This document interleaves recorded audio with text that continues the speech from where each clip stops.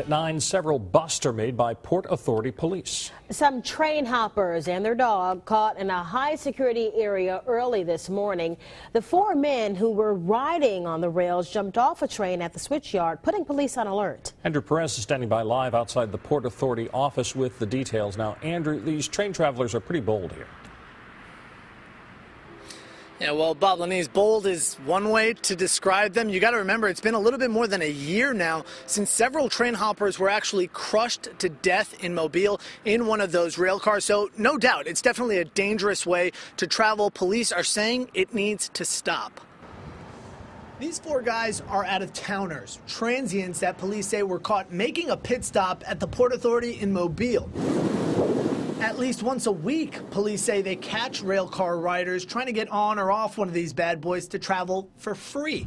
But it's a serious crime, and a dangerous one at that. It's not a very safe way to travel. I mean, the railroads don't like it because it's an incredibly dangerous way to travel. Unfortunately, there are a lot more people that do that than we think it is. But he wasn't alive, so I'm screaming, "Help!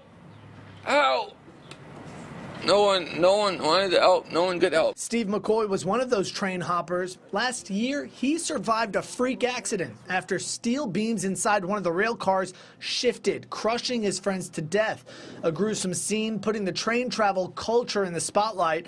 Authorities have high-tech security to help with that. Now, Port Authority officials say they have a zero-tolerance policy when it comes to trying to train hop, riding these rails. They say it's a matter of national security, something they've got to deal with on a regular basis. we have security barriers that's a combination of cameras and fences and sensors, and so if they breach and come into our property, it alerts one of our dispatchers. Measures put in place after 9/11, ways to keep the lines and ports secure. Officials say travelers should heed the warning and find a little bit of adventure somewhere else. I owe my life to becoming a better person and make the world better. Like, I got a second chance. Yeah, that was a very sad case there. Now, these 3 of the men that were arrested early this morning, they're from Georgia. The other one is from Oklahoma. The one from Oklahoma actually had a warrant still out for his arrest out of California. So police said that they often do find criminals that are hopping on and off these trains. At last check, they were all still in Mobile Metro Jail. For now, reporting live in Mobile, I'm Andrew Perez, Fox 10 News. All right.